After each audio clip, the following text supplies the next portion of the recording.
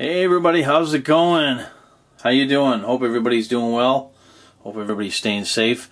It's December 1st, 2020, and it's time for me to start getting into this calendar.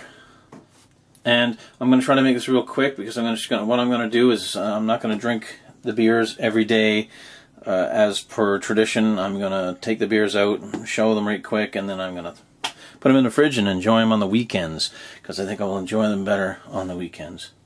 So, it's going to be a lot of short videos, but at the end of it all, I'm going to put it all together and show all the beers and then talk about which beers I like better. Talk about some of them, or all of them, depending on the time. Alright, let's hurry up. December 1st, here goes for my very first Advent calendar. Gotta be careful not to break into the other ones, because I gotta do this every day. And here's beer number 1. And there she be, gingerbread, holiday ale. There we go. Cool. Next one up.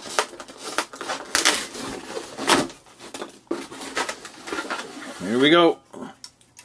Aha. Ooh, look at that one. Under the Mistletoe Sugar Plum Cider. December 3rd.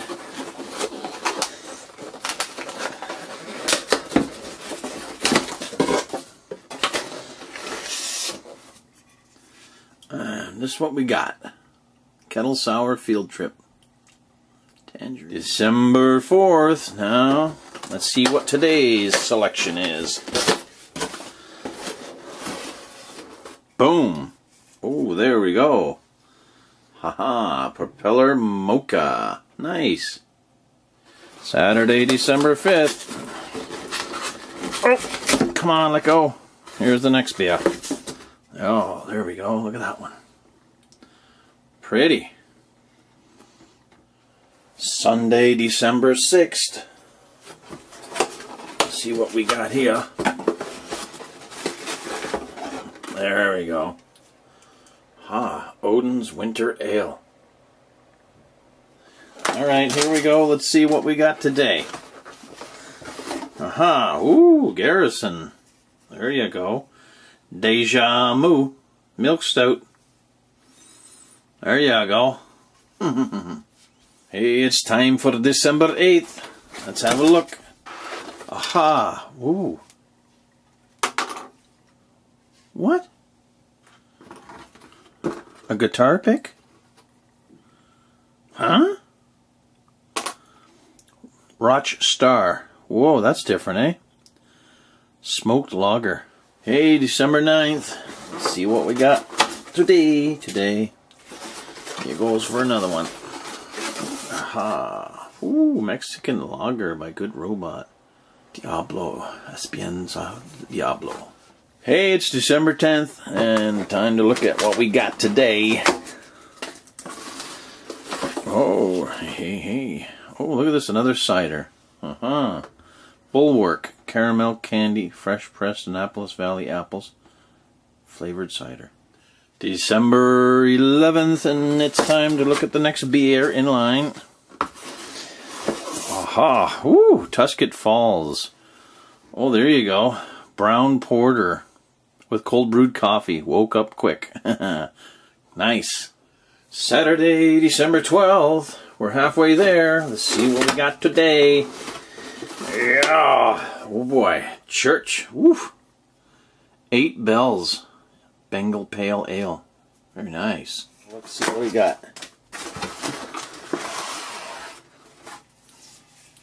Aha, Cup of Joe. There you go. Dark Roast Porter. Hey, here comes December 14th. And today it's Chainyard Cider. Gin Berry. December 15th, we're about halfway through the month. Let's have it. See what we got. Balsam Blue. And what shall we have today? Let's see what we got. Ho-ho.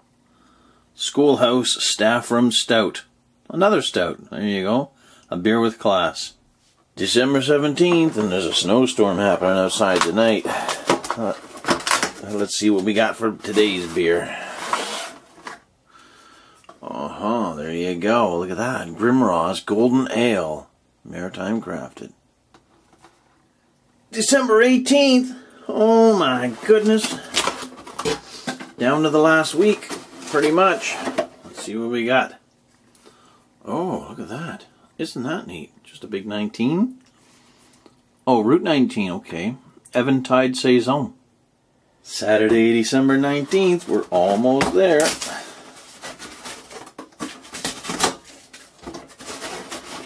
Now, what do we got here? Oh, yay. Oh, yay. Another cider. Lake City Cider.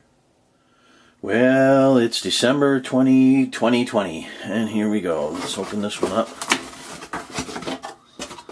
Let's see what's in there today. Lund's Mills. There you go. Brute IPA. Or getting down to the wire. What have we got? Oh, wow. That's a little different. Plum Goose Upstreet Light Beer. Huh. There you go. Huh. Well, December 23rd, down to the last few days, and let me show you what I've got. Oops, something by Tatamagooch.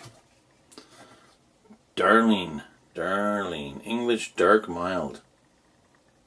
It's the December 23rd, one more day to go. Here we go with this one. Let's see what it is. And this is what we got. Big Spruce 100. There you go, Cape Breton Wild Axe. Or Wild Ale. Well, we made it to 24. And I hope this is a good one, since it's the last one. Here we go. Ha ha ha, bingo. What is this? What is this? Alright, well, Brightwood Brewery. Christmas on Portland Street Raspberry Porter. Okay, so stay tuned. I'm going to do another clip here after all this. Talk about all the beers. Hey everyone, how you doing? We're back, and here we are, January 4th, 2021. So, all of the beers have been drank, and I'm ready to go through and give you a quick outcome. So yeah, so we started off with the very first one, Gingerbread. That was decent. That was probably one of the better ones. Oh, before I go any further, overall I gotta say this Advent calendar for 2020, I wasn't particularly happy with it. There wasn't too many really great beers in it, like top-notch beers. I could definitely count them on one hand, on less than one hand. But generally, most of them were decent, and then there was a few that weren't very good at all. But I'll go through that and I'll let you know real quick. The second one, this was one of the four ciders that was in there, the Sugar Plum, which was actually probably one of the better ciders. I'm not a big cider fan, but this was not bad. It was fairly decent, I would say. Fieldberry, that was kind of it was a bit of a sour sort of beer, I guess. Sour, yeah. Well, it does say tangerine sour, so yeah, wasn't a real great sour, but it was one of those mediocre beers, I guess. Now the Mocha, the Propeller Mocha Oatmeal Stout. Now that was good. That was definitely one of the better ones of the calendar. That was well made and well enjoyed. The New Scotland Small Batch Champagne IPA. I actually did like this one quite a bit. It was like sort of light on the hops, but it had enough flavor to enjoy it, and it was clean and crisp and whatnot. It was quite nice. I didn't mind that one. Okay, going over to the Odin's Winter Ale. Now I didn't really particularly like this one. I found it was kind of like, no offense to the brewery, but I found it kind of like somebody's mediocre home beer, like home brew, like a typical home brew sort of flavor in it. I don't know really how to explain it, but it just wasn't, to me it wasn't great. I haven't had a ton of winter ales, but I think this definitely wouldn't be one of the better ones I've had. Sorry to say, but yeah, it was a little less than mediocre for me. The Deja Mu now from this is from Garrison. I'm not crazy about this particular one. This is a milk stout. It's probably a little on the heavy side for me, and a little too far on the bitter side for me. So I don't like bitterness in my stout. I think you know, bitterness in the flavor should be left for other types of beers, other styles. Anyways, moving on, you got the Roch Star. This is the one that came with 2 guitar picks. This is a smoked lager, and this one I actually really enjoyed. I thought this was nice. Had a nice smoky aroma, had a nice little bit of a smoky flavor in it, and it was good. It was just, you know, it was balanced. The flavors no flavors weren't too overpowering. Everything. So I did like that one quite a bit. Then the next one is the Diablo, which is Mexican style lager from Good Robot. This one was okay. It had a bit of jalapeno in it, like a little bit of spice to it. I wasn't crazy about it, but you know, it was decent. You know, for what it was one of those decent beers. And then moving to the next one, we got the Bulwark Caramel Candy. This is another cider. This one I did not like. I don't know whether maybe it was a little old in the can. I'm assuming too, after having all of these beers, that some of them were probably in the can for a little while before they got added to the calendar. That's what I'm thinking. But anyways, I did not like this one. This one here, next one, Woke Up Quick. The Tuscan Falls Brown Porter with vanilla bean, cocoa nibs, and smoked malt flavor. This was good. It was decent, but it was a little on the strong side. It was definitely a powerful, you know, I don't know if it woke me up, I can't remember, but it was definitely very strong, very pungent, what do you call it? Porter, yeah. I was going to call it a stout. It's definitely a strong coffee type porter. The next one here is real dazzling to the eyes, the Church Belgo Pale Ale. This, from what I can remember, was just kind of an ordinary beer, sort of a regular pale ale with not, you know, just no hefty flavors anywhere. It was decent. Another one of the decent ones. Then we moved on to the Cup of Joe, which is another coffee one, obviously. The coffee beans all over it. And this here, I guess the staining that's right into the graphics of the can. I had to double check myself. Did somebody spill something on it? Anyways, this was decent too, by Sober Island. This was decent, a decent coffee roasted porter. I didn't mind it. Moving on to the Gin Berry. Gin Berry, this is another cider, cranberry infused cider. This one I didn't really think much of. But like I say, I'm not much of a cider fan. I don't go out and buy ciders very often, very rarely, and I very rarely drink them. So I did not like that one very much. Balsam Blues by Salt Box. Now this was pretty good. I do remember this being, it was unfiltered, so it was cloudy, and it was actually pretty good. I remember this being one of the better ones of the calendar. Schoolhouse Staff Room Stout. This is a beer with class. Now this one, I'm trying to remember, so some of them are a little faded in my memory now, but this one was pretty good too. I believe it was on the lighter side of a stout, so it wasn't really beefy or meaty. And then we got the Golden Nail. Maritime crafted by, this is by Grimross.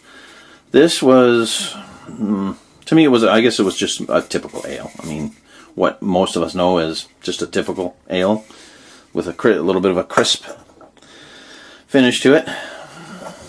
We got this one here, Route 19, Eventide Saison, which was also kind of in the realm of, or in the vicinity of being a decent Saison. Nothing extraordinary, but definitely decent enough to enjoy. Almost down to the end of the list.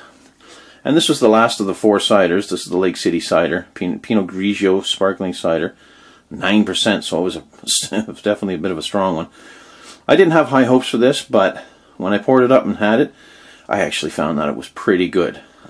Essentially, it was it had a sweetness to it, and it had mostly sweetness to it with a hint of dryness on the aftertaste. And it was kind of like sort of like a 50-50 of a sweet cider and an actual wine infused into it. And it was good. It was sparkling. It was like had like a soda pop sort of feel to it when you were drinking it. But I was actually quite surprised. That was not bad either. Now this one here, Lunds Mills and You Brute IPA. This was the only, I believe this was the only IPA in the whole thing. Only one IPA, which was a little, where I was a little disappointed in the calendar. 'Cause only one IPA in the whole thing. This one there was something wrong with this one, and I don't know if it was really old. Maybe it was put in January last year or something. But it never had any pressure to it. Even after it was sitting in here for a little while, and then I put it in the fridge, it was squishy like this, like you could, And then when I poured it up, of course, it wasn't quite completely flat, but it was almost. It only had a hint of carbonation to it. Anyways, with that being said, I didn't really like it. This particular one was not good because obviously it just didn't have its carbonation. It didn't have any freshness, so it was old. If it was fresh, probably would have been better.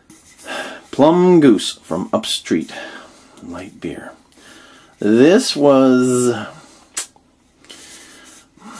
kind of ordinary, I guess, because I'm trying to remember. How did I enjoy this one? Did I enjoy this one? Nah, it was kind of light on the hops. It wasn't great. I mean, another one of the the mediocre beers. Just trying to be real here. From the Tattagouche Brewing Company, we got Darling English Dark Mild, which it was a very light beer, 3.6, but I really liked this one. I thought it was great. Not sure if it's something that should have been added to a special calendar or not, but I really liked this one. It was mild. It was tasty. Very light, but yet tasty. The Big Spruce 100 Cape Breton Wild Axe. This was good too. I didn't mind this. This had a bit of this was a little bit Belgium-y, I believe. Yeah, because of the yeast and whatnot. But I didn't mind it. It was decent. Another one of those decent beers, and didn't stand out. And then we come down to our very last one. Christmas on Portland Street Raspberry Porter. This one I had high hopes for when I brought it out of the case and it headed for the fridge. I had high hopes for this one because raspberry porter sounds wonderful. Unfortunately, I gotta say, I struggled to get through this one. I found it was really dank, really strong, more of a heavy porter, more like a stout, more like a strong stout. I couldn't pick up any of the raspberries, and I just couldn't. I tried, and I just could not taste any raspberries. And as I drank it, as it warmed up and I drank it, it started getting a bit more bitter and bitter and bitter. And finally I had to struggle to get through the last few mouthfuls. I'm sorry, but that's the experience I had with that one. So I would say, if I were to pick the best ones, I'd have to go with the gingerbread was actually good, probably because it was fresh, I suppose. This one. Let's see now. I'm going to push all the ones forward I didn't really care for. I think I like that one. This one definitely.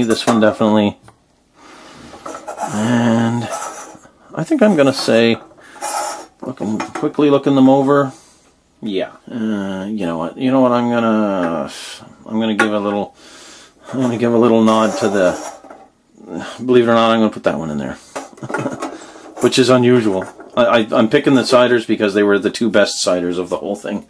So yeah, so yeah, there you go. I mean, those are the ones that I enjoyed the best. I would say probably out of the whole bunch, and a lot of these other ones were just sort of mediocre, sort of decent, drinkable. Not something that I would probably ever buy again, but that would probably be my seven favorite out of the whole bunch. Well, that's it for the 2020 craft beer advent calendar. Thanks for watching. I appreciate everybody, and take care. We'll see you again real soon. Cheers.